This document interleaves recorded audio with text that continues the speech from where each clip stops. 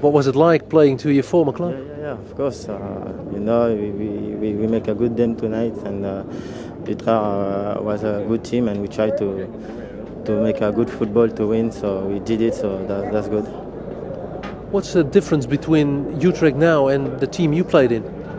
The difference is I don't know a lot of players now, but there's not so many difference because they try to play a good football.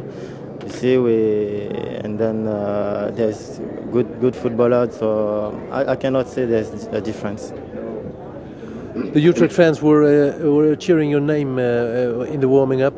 What does that to you? I was really pleased because it means that they did not forget me, and it's really nice from them.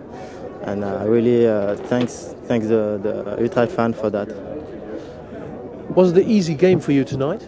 No, we cannot say that. You know, every game is difficult, so maybe it looks easy, but it wasn't easy. Utrecht is now 2-0 behind.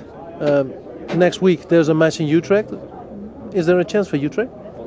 Yeah, of course, because it's the second leg, and then they have to win. And I think they're gonna press Celtic and try to score quick. So we have to be careful and then keep the score, and it will be okay.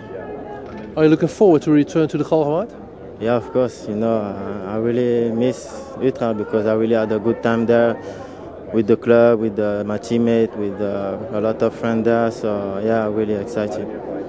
See you next week. Okay, thank you. See you.